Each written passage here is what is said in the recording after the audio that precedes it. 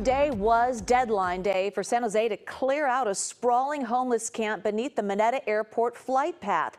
Now, we went by the Spring Street site today, and as you can see, it is completely empty. The FAA says it was just too dangerous for people to live there.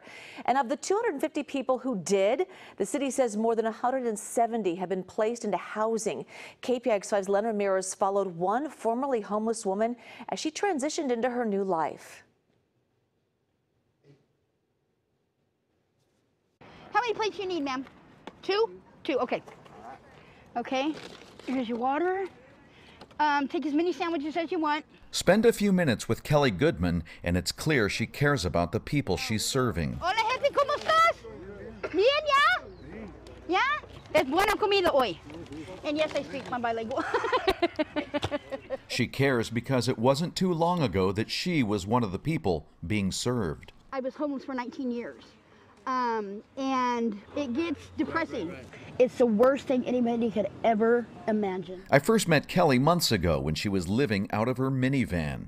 So there's not enough beds, not enough housing. Turns out that while we were talking that day, her own paperwork was moving through the county's Office of Supportive Housing. Here we go. And you're about to see what happened next. Driving home. What's it like to be able to say that? Brings tears to my eyes. Let's go home. Want to go home? Let's go home. That's right. After almost 2 decades on the streets, Kelly and her dog Poppies are going indoors. Come on, baby.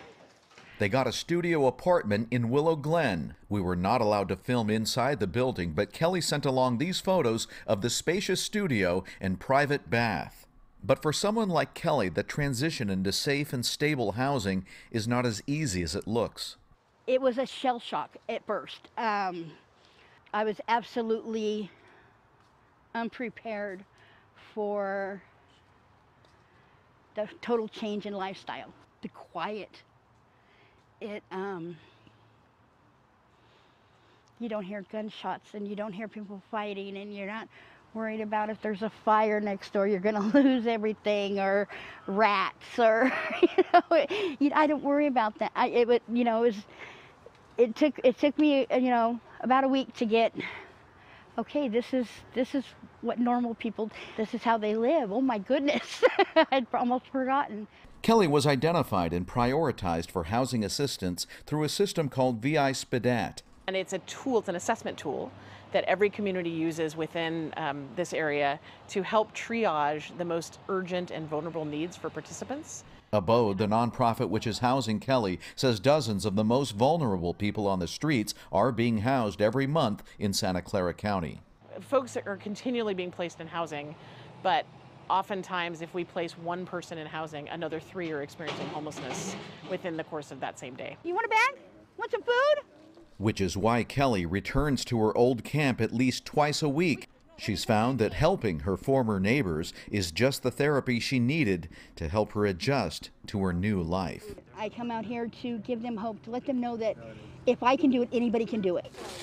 Thank you, sweetheart. Thank you. In San Jose, Len Ramirez, KPIX5.